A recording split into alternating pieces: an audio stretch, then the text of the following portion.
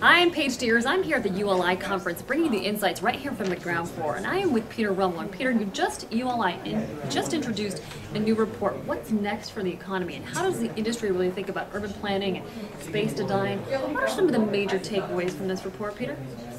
Well, it's designed to be something that looks beyond the year. We tend to look at things in terms of the next business year, and this is really a 20-year look at the big movers that are going to change the way we react to our environment. So things like infrastructure and the huge demographic changes, the growth of the Gen Y and the aging of the baby boomers and baby boomers not retiring, those have fantastic impacts on office space, on where people live, things like climate change and whether people will really pay for what it's going to take in order to do that. Those are big movers, and this study talks about all those. So let's talk about the big movers. Some of that is Generation Y, and when you talk about where they want to live, it might be downtown. So how is development versus downtown and the suburbs really changing?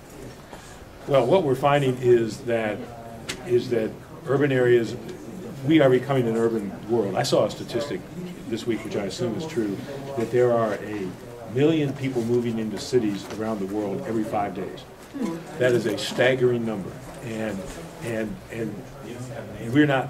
Cities aren't ready to accommodate that. They don't have the infrastructure. They don't have the housing stock. They don't have the supporting retail. So the impact of that is going to be dramatic. That's one cohort, which is the people who will urbanize. What the other thing that's happening is that we're redefining the definition of a suburb.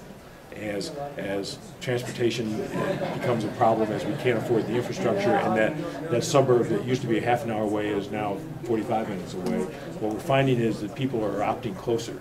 And so you're getting an enormous, worldwide, we think you're going to see an enormous amount of rehabbing and rebuilding and densification of what I would call the close-in suburbs. And those are both dynamics that are happening as we speak. Another dynamic we're hearing about, at least here at the conference, Peter, was the fact that energy and sustainability is on people's agenda. But there are only a couple cities really stepping up and saying, I want to mandate this. So if you do not have the interest from the private sector in really carrying those solutions forward, what's next for energy? Well, I think one of the lessons that any home builder will tell you is that everybody wants to have a Weeds house. They want it to be energy conscious. They want it to be inexpensive, but they won't pay for it.